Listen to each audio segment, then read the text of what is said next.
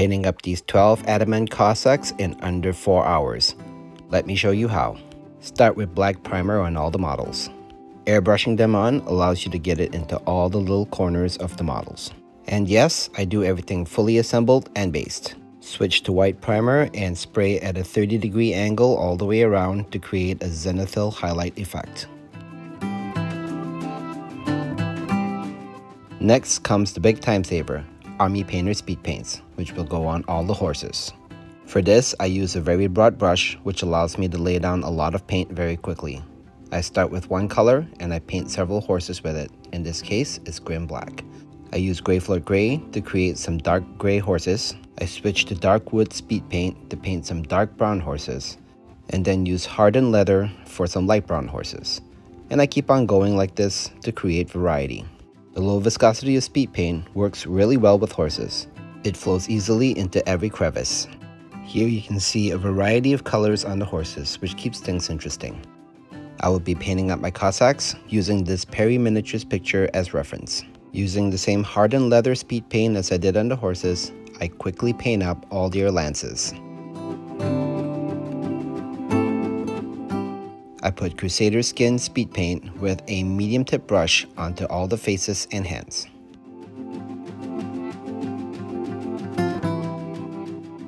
Then using some of the leftover speed paint from the horses, I paint beards and hair with them. I vary the hair color among the riders to create some variety between them as well.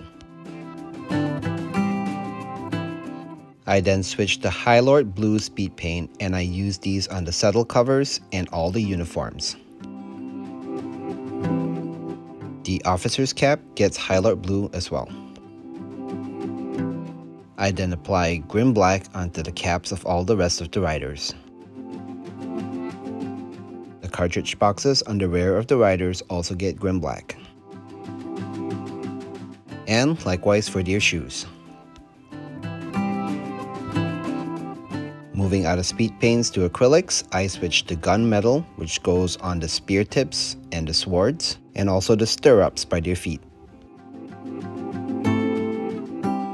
Now to make the horses a little bit more varied, I use natural colored acrylics to paint their tails and manes. I randomized this step a little bit to create variety, and it's also pretty fun to see how many different horses you can make just by painting different colored tails and manes. I then paint the hooves of the horses with leather brown. Leather brown also goes on the knapsacks and bedrolls underneath the saddle covers. I paint the sword sheaths this color as well. Finally, I paint the chin straps for each of the riders with leather brown. Sometimes I like to use dark stone in place of black, and I do this with the cross straps on all the riders. Dark stone has a natural highlighting effect, which is one of the reasons I like it. I paint all the facings on the models with electric blue.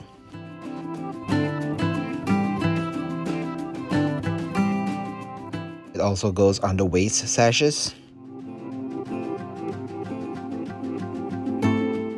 on their shoulder straps, and for the officer, there's a sash on his hat. This also gets electric blue. I finish off electric blue on their collars.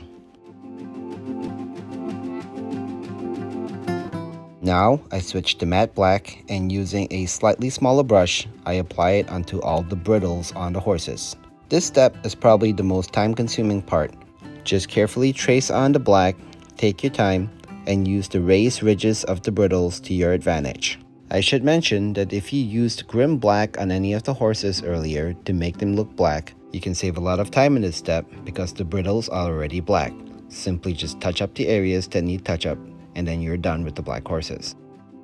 Besides the brittles, be sure to do the stirrups and the straps for the swords too. I put greedy gold acrylic paint on all the hilts of the swords for the officer as well as the riders. Moving on to washes, I use strong tone only on areas that did not get speed paint. For the speed painted areas, I basically just leave them alone. For the eyes of the riders, I use my normal treatment of white and black.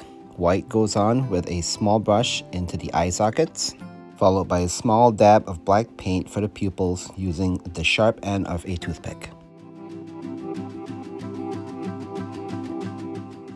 I apply eyes for the horses in the same way as well, with white in the sockets, and since horses have fairly large pupils, I continue using the small brush to put those on as well.